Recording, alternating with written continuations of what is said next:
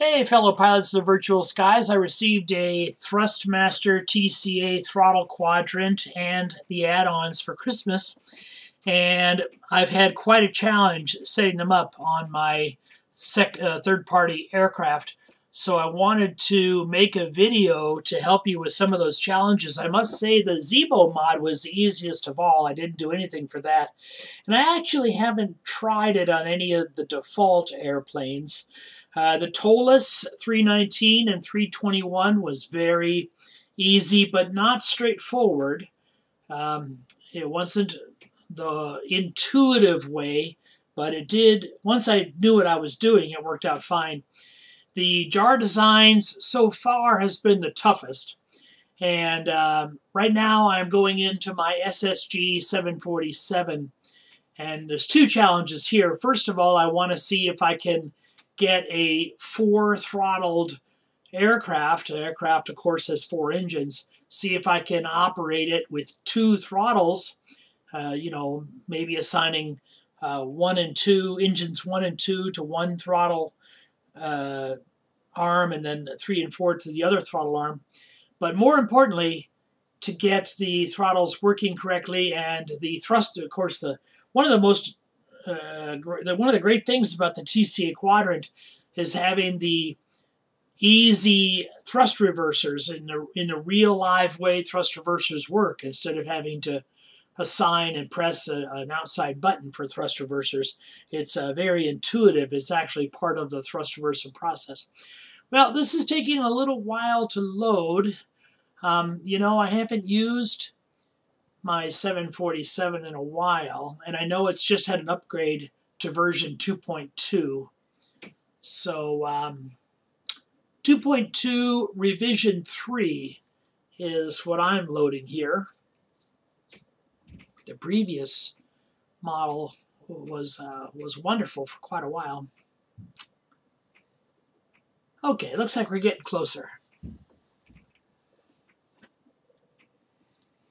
And I don't remember if I haven't even selected. Yes, I did. I selected the aircraft. I don't remember if I selected it with engines running or not. It shouldn't matter. Okay, here we are. Seattle Tacoma INTL information Lima. 1300 Zulu weather. And as I look at the throttles, visibility more than 10. Sky clear. Temperature 14, dew point 0. Altimeter 2992. Arriving runways 34 right, 34 center, 34 left. Departing runways 34 right, 34 center, 34 left. Advise on initial contact. You have Lima. My favorite add-on is X Camera. Well, I don't know where I'd be without it. Okay, here are my throttle quadrants, and let's see what they do just as a default. Okay, as a default, number 1 lever moves number 1, 1300 and the reverser works. So that takes no alteration whatsoever. Number 2 works with thrust reverser, no additions whatsoever. And there's flaps, that works. Spoilers work. Arriving runways 34 right, Fuel cutoff. 34 center, 34 left. Okay, well these are Airbus controls. I wouldn't expect them to work on the Boeing. Left. Advise on initial contact. But generally I'm happy with that. Let's just check the parking brake. Okay, parking brake doesn't work, but that's not unusual. Probably have to find a special Tacoma INTL. But let's see if I can assign 4 throttles to 2 throttle. Sky conditions 1,600 broken. Okay. 3,600 what I broken. can do. 5,600 broken. Temperature 8. Dew point 3. Altimeter 3000. Arriving of course, if I just say left, throttle, 16 that will activate all 16 4. right. Departing runways I don't know if I want to do that. 16 center, 16 right. That might just be the. I'm afraid that might just be the solution.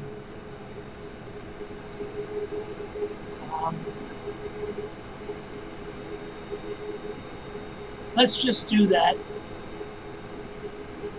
I'm just going to assign, let's look, okay, here, notice I pushed edit response curve, and this is what you want to see. This positive area of the response curve is when you're moving in a forward direction, and then you have a transition area, and then your reverse. Now, notice it gets more powerful. This is when you're in reverse, it's opposite of what you're seeing here. You actually get stronger as you bring it down. But this area in the throttle is so small between the last detent and the full aft position that basically when you go into reverse, you're basically at full reverse. So what I'm going to do is I'm going to assign nothing to throttle 2, and I'm going to assign throttle to throttle 1. So let's see what that does. Seattle Tacoma INTL information Lima. 1300 well, Zulu weather. Probably won't work. Wind There we go. 0 at 8. There we Visibility go. more than 10. And then all the reverses come up together. 3,600. I don't know if I want that spoiler 5,600 broken. come out. Temperature 8. Dew point 3. Altimeter 3. Well, it can't hurt, right? You're on the ground. Okay, that's the way I'm going to leave it. So, my number 1 throttle, of course I'm moving them both together as you get in the habit of moving them both together. It affects all 4. I just don't have individual engine control until I get some type of quadrant with 4 thrust levers. Okay, mystery solved as I go rolling across the runway. Let me introduce you to the other aircraft and how easy it is for them. First I'll go to the hardest one, the JarDesign. And I've got a JarDesign A330. Temperature 8. I can find it here. 3000. Arriving runways 16 left, 16 center, 16 right. Departing runways 16 left, 16 center, 16 right. Advise on initial contact. Okay, here's the JarDesign A330. And the problem with this one is that it didn't have any accommodation for the TCA Throttle Quadrant, except a quick reference to it in the README as you set up the aircraft. The README says, go into your controls and designate a button under JD TCA on. And I did that, and it had absolutely no effect at all. But when I looked at the thrust curves, they were simple thrust curves with no accommodation for reversers. So I went into the configuration and I set up the button,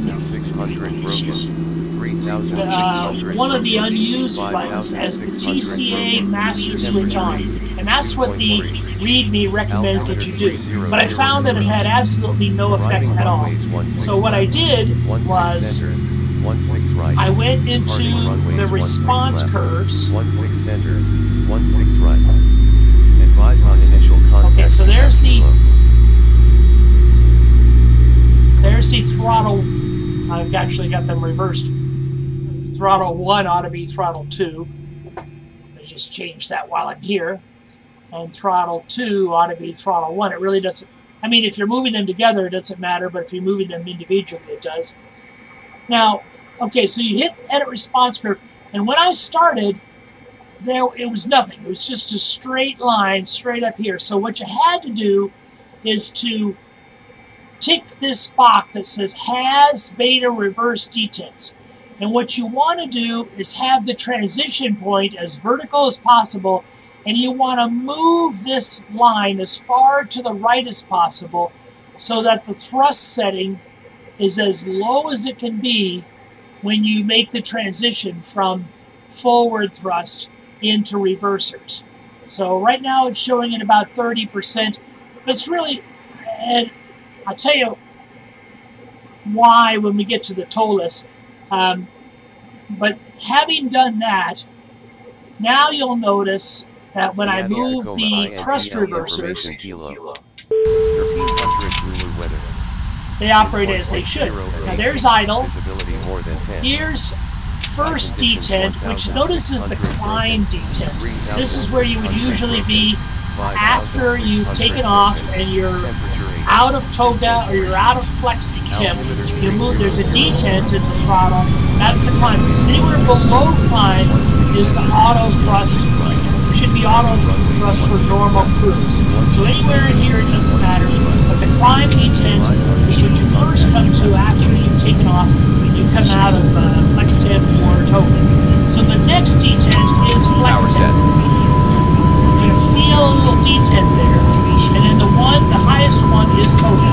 So you should have toga, flex temp, climb, full idle, and then when you pull the reversers, the reverser should come on. Okay, so that's the A330, and I believe it works the same way for the A320 by Flight Tracker. So let's go to the easiest one. The easiest one by far was ToLiss. Now again, you're inclined to immediately start fiddling with the joystick configurations. The joystick configurations aren't what does it. ToLiss has its own menu. I think this might be a ToLiss airplane that I haven't yet configured. So that'll work well for us. It doesn't matter. Once you know what you're doing, it becomes very easy.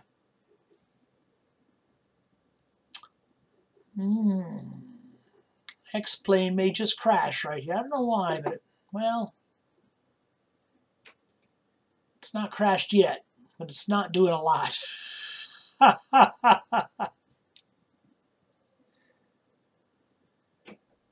Yep, it crashed. Okay, that's fine. We'll get it back.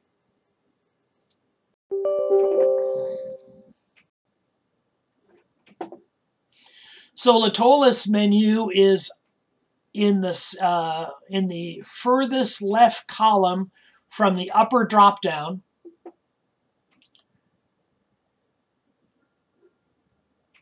I'm sorry, the furthest left column is I believe it's the plugins column, and ToLiss should be among them. It's the same menu you would use to set up your fuel load and your passenger load. There's a tab, I believe it's the second from the right, that says joystick configuration. And this is for third-party joysticks. And again, if you just have a simple joystick, you probably don't need this. But the TCA throttle, there's one absolutely critical setting that you need to make.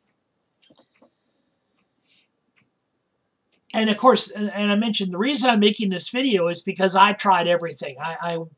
First I went to the X-plane joystick configurations. I tried to adjust. What was happening was that the thrust reverser would work, but I would be at a very high idle setting. I'd be at 30–40% power in idle. And the image on the screen did not match my physical image of the position of the throttles. It was always way too high. Idle was at about 30%. When I went into reversers, that's when the screen showed that I was at idle, but I was actually in reverse. So very frustrating until I learned the secret. And I must say, there wasn't a lot of support on the internet. There weren't a lot of other resources to go to, so it was mostly a matter of trial and error. But the biggest thing was getting me away from the X-plane joystick configuration, because I desperately wanted to manipulate that response curve so that it would show a lower idle setting. But that wasn't the key after all.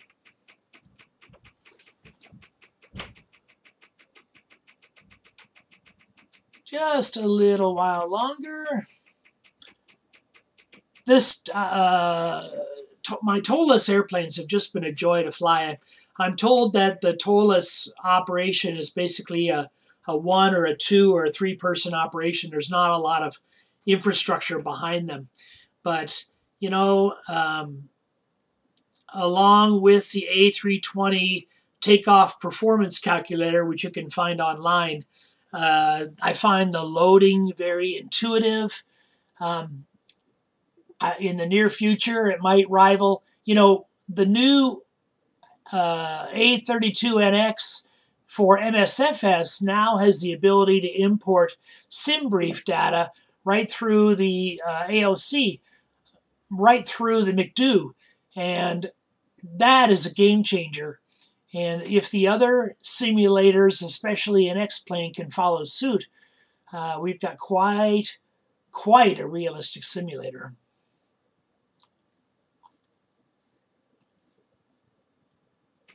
But you know, I'm glad I'm not coming into the flight sim world without having to do a little bit of flight planning, because even though it's so simple now with SimBrief and with the ability to import your flight plans, there's still, it's nice to know the background behind how those flight plans came about, how those performance numbers came about.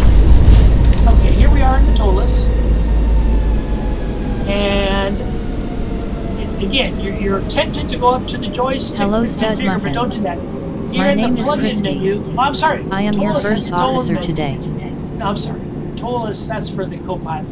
ToLiss, okay, plugin menu, drop down to ToLiss, open ISCS screen, and here, second from the right is the joystick brightness. And what you'll want to do is F1 and F2 can toggle reverses, turn that to off, reverse on same axis. This is critical, turn that to on. Now, once that's on, and you move your throttles up and down, you're going to notice, now this one has not been set up. Take a look at the position of my throttles. This had not yet been set up. Okay, reverse on same axis, set that to on. Okay. Oh, look what happened immediately. Okay, when that was off, the middle of the auto throttle, that's idle for me. It shouldn't be idle for me. I should be, now this is with reversers on. It's showing idle, but I should be in reverse at this point, according to my throttle position. So that to my throttle position is reverse. That is idle. That is climb. Right there is flex, and up there is toga. But as soon as you flip this reverse on same axis, it's going to fix a lot of it. Notice how now idle represents where idle should be. And if I pull back on the reversers, that's where reverse should be. And if that's all you wanted to do, there's climb, there's flex, and there are you can feel the detents as you move your throttles back and forth. And up at the top, that's toga. You could stop at this point and you would be fine, but don't do that. What I recommend you do, go ahead and pull your throttles to idle. Look at this raw value 1 and 2. Mine says 28.5 and 3. Each throttle is slightly different. So what you want to do is you want to find a compromise number between those two and move this first bar to that number position. So for me, it'd be about 29. 29 is what I'm looking for. There you go. Now move your physical throttle into the climb position, the next detent. And once you're there, mine is between 51 and 52. This is showing 51, actually 52 and 52 and a half. I'm going to move it to 52, right there. Okay, and now move it to the next detent, which is your flex temp detent. Look at that value. I'm at 73. It's showing 73. That's just perfect. And the full detent, there's no slide for that. But you can see 1.0 shows that it's all the way up. So you have now calibrated your throttles to match the flight sim. You have full reverse, which anything behind okay, there's full reverse. There's idle. There's climb. Now anything between climb and idle is your normal auto throttle setting. There's flex temp, and there is toga. Okay, we've covered the SSG, we covered the flight factor, and we covered the ToLiss. As I mentioned, the Zeebo mod did not need any special configuration, and at this point, I think you're golden. Happy flying. Enjoy your day as I will enjoy mine.